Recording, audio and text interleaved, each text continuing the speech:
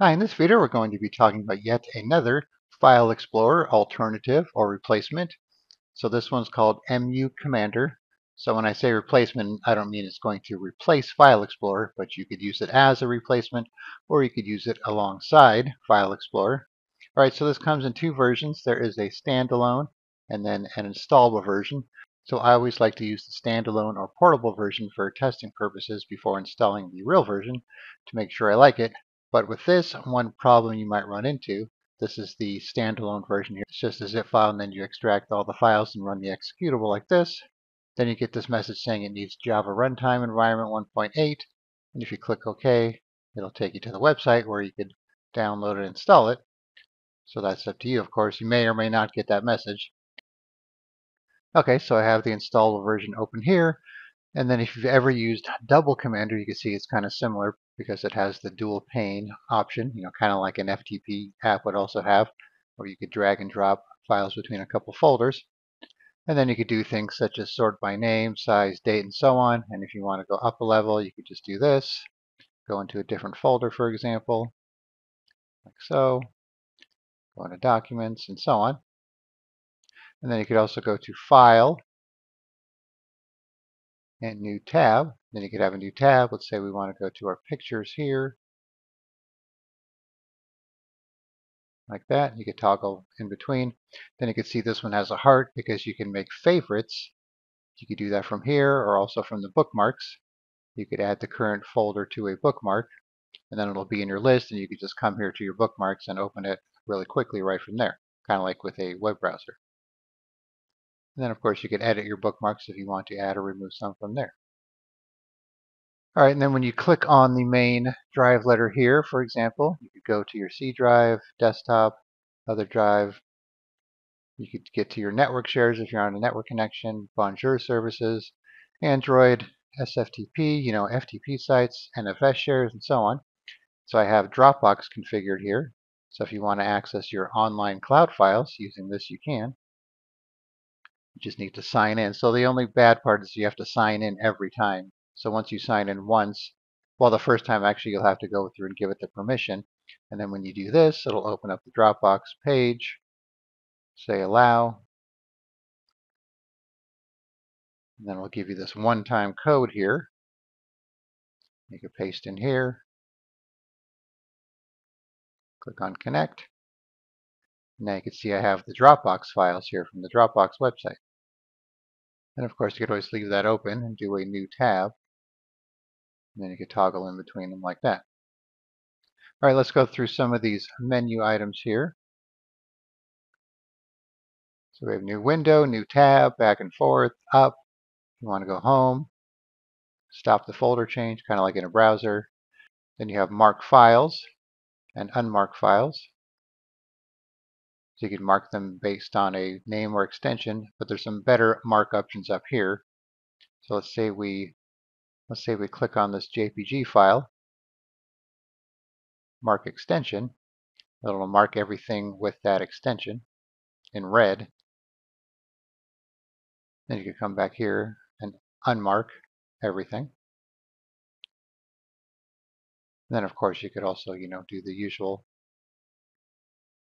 hold down Control or hold down Shift to mark them as well.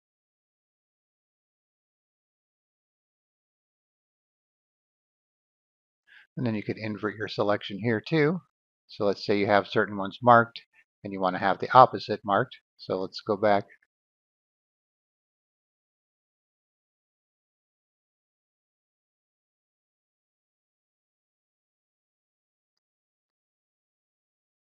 All right, so we could also, let's say we have some marked here. You come up here, invert selection, which will unmark these and then mark everything else. So that may or may not come in handy. All right, we have swap folders here. If you want to swap the two sides, set the same folder. So if you want to have the same folder in both panes, whatever one you have selected here, you just click on this and then it would open it over there as well. Unmark these here. There we go. You could zip files, unzip files. Has a nice search feature. Search by wildcards or put in your Search string, make it case sensitive, where you want to search, if you want to search in subfolders and archives. Set a size limit for searching and a search depth, and so on. So here's your favorites thing, or bookmark. Then you can edit the bookmarks from here as well. You have edit credentials, connect to a server, show open connections. So this shows our Dropbox connection. It's still open. Toggle the terminal. So it'll open a terminal in this location that you happen to be on. You come here and turn that off. Send by email.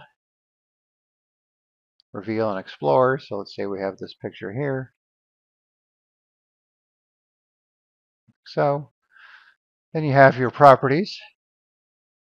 The properties doesn't give too much information compared to what File Explorer shows you. Then you have some settings for the app here.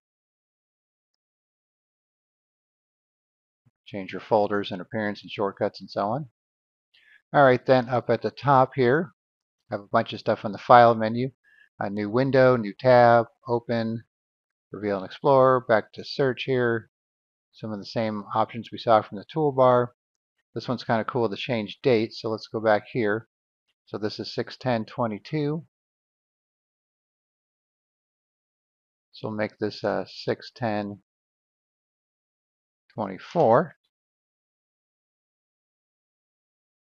And you can see it changed the date right there. So that's a nice feature. Some permissions if you want to change the permissions on a file. Preferences, that'll just open up the settings. And we saw the mark options here. You could also copy files, copy names and paths, compare folders. So this would have to have similar files in there to really compare. So this is another feature that muCommander has. So if you have two folders with similar information here, then you could use that. Then it would just highlight the ones that match on both sides.